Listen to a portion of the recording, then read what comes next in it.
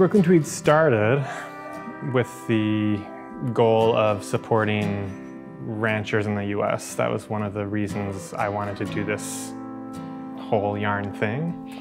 And as we've worked over the last 10 years just about now to make connections with ranchers and wool brokers and find ways to get breed-specific wool that's grown in the US, we've been making yarns at a volume that doesn't really allow us to purchase wool from one specific ranch. Usually we need to combine wool from 2, 3, 4 ranches, depending on how many head of sheep those ranches are running. We've been able to do that because there are multiple ranches in the country growing a certain breed. So if we're looking for a Rambouillet or a Merino or a Targhee breed of sheep, we find the ranches that grow that kind of wool and combine them into a volume that makes sense for us to be able to make a repeatable yarn that is consistent. And in that work, we've met ranchers who are kind of taking their wool growing to another level. They actually are interested in taking care of the animals in such a way that fleece quality is enhanced over time. I'm Jim Forbes, and we're at Kaycee, Wyoming, which is the center of Wyoming. I'm a rancher, a sheep rancher. Ranch is Forbes Ranch. I'm 60 years old and I was born and raised here. My dad bought the place and moved here, and my dad was raised over south of here, about 20 miles by the crow fly, but his dad, my granddad, came from Scotland and homesteaded, so you know there's quite a bit of family around here and relations. The Rambouillet breed has always been good on the range. You know, they're browsers like all sheep, but the Rambouillets, they're pretty hardy and survive. In the spring, I take my sheep to the mountain around the end of June, and the lambs are younger, so you got to kind of go slower, and it's all uphill. In the fall is way easier because it's all downhill and everybody is legged up and muscled up and ready to go, you know. And I've been in the Rambouillet business, registered Rambouillets, for 40 years. So, and I mean, the Rambouillet is supposed to have a good fleece, so that's what I've strived over the years to try to keep a good fleece, you know. And I ain't there yet, but I'm still trying. No matter what you're in, you can always do better, you know. And like me and the sheep, I'm always trying to improve them, and I'd like to, you know, been a sheep that didn't cost you no money to raise, you know, but I don't think we'll ever get that done. Lamb and sheep, you try to save them all, and it ain't just because you're thinking of the dollar, you're thinking of life. I mean, you get attached to them, and you put a lot of time in them and everything else, and like all of them, it's tough to sell them, but if you get overstock and starvation or disease and stuff is tough, you can't handle either. Yeah, I'm an animal lover. The biggest thing about this lifestyle I like to think, you're your own boss.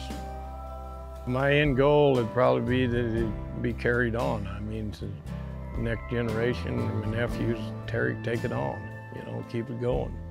I mean, I wouldn't change it at all, you know. I mean, I don't, first thing is I don't know who would hire me, and another thing is I don't think I could work for nobody.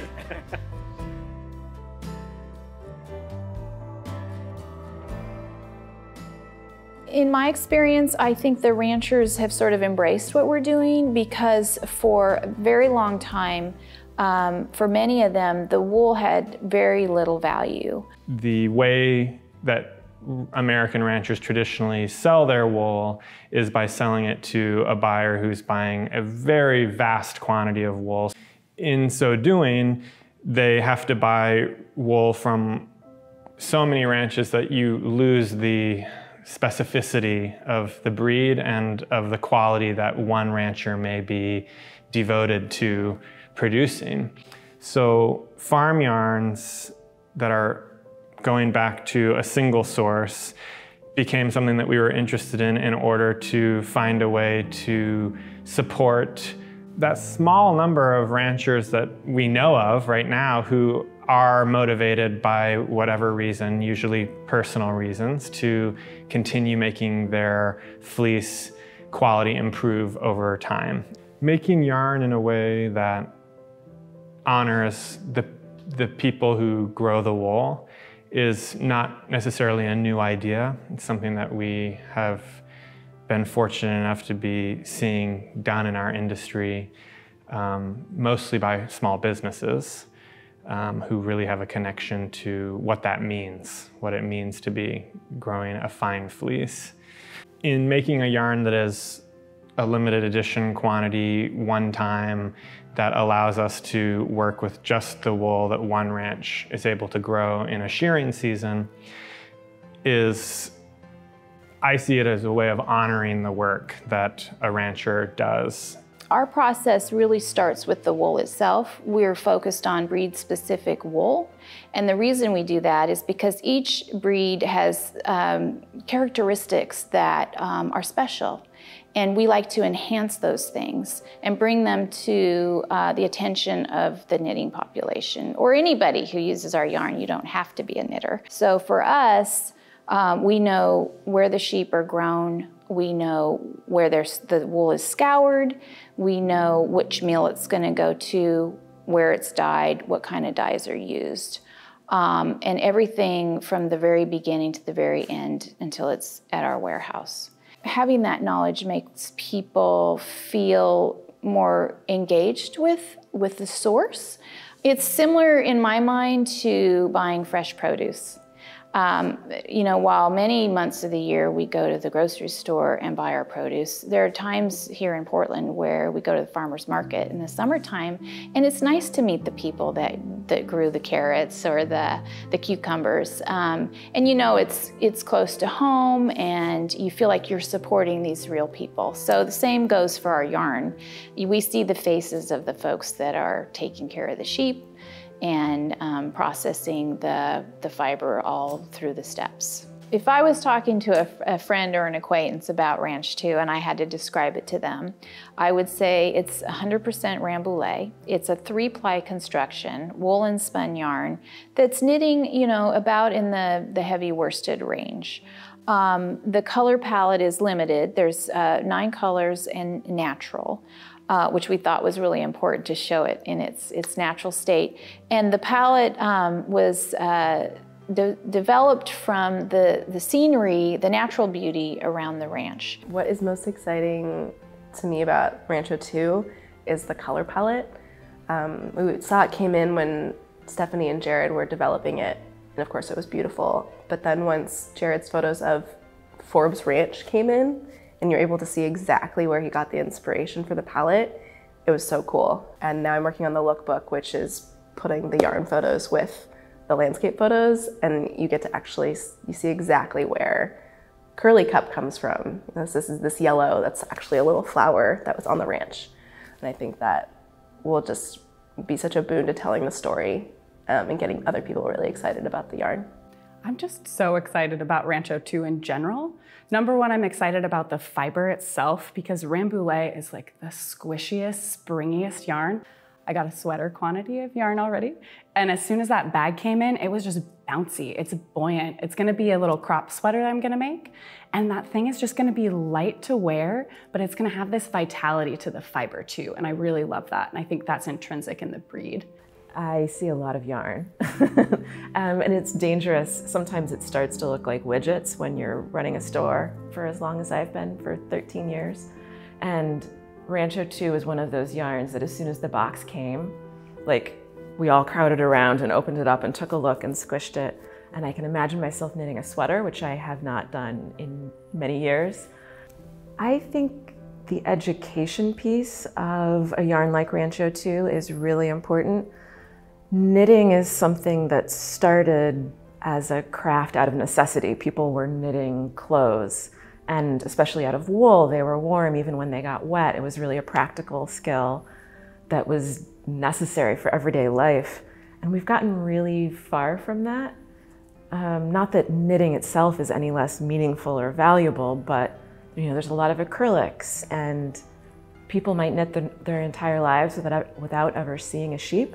By working closely with these ranchers, we're supporting them, not just in being able to share their story and get people really excited and inspired to work with their product, but also we're able to pay them a premium for the work that they're doing because they deserve it, and at the end of the day, they need to pay their bills. And what better way than to be able to create a beautiful hand knitting yarn that can end up in someone's knitting basket. And in turn, they're supporting not just the rancher, but the local economy of the rancher. They're supporting us and us continuing to work with other supply chain partners. The other really neat thing about the Ranch Project is it's a chance for us as knitters outside of Brooklyn Tweed and as a team at Brooklyn Tweed to really highlight the beautiful fiber that's produced. There is something really special about wool with provenance, a wool with an origin that you can point exactly on the map and say, hey, this is from this place.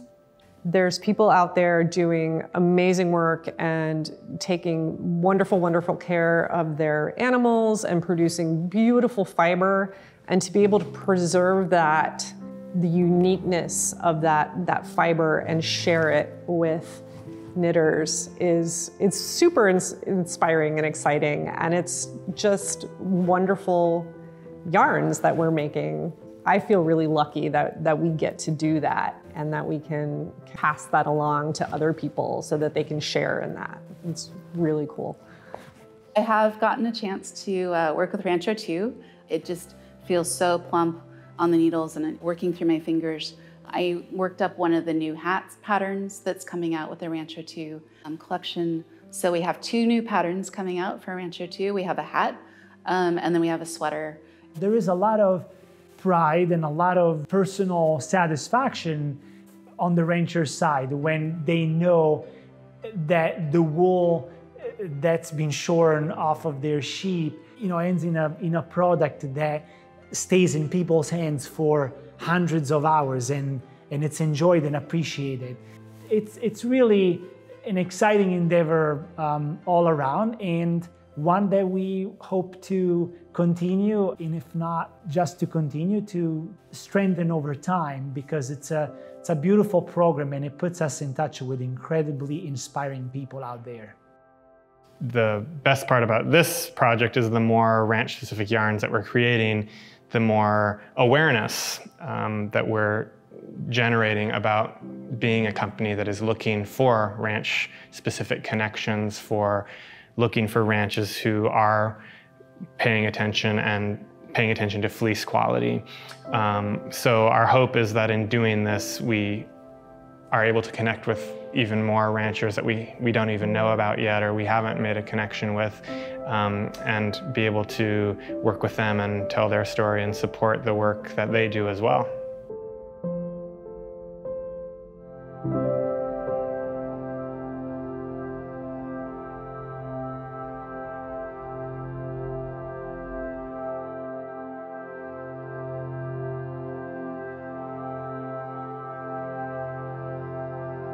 you.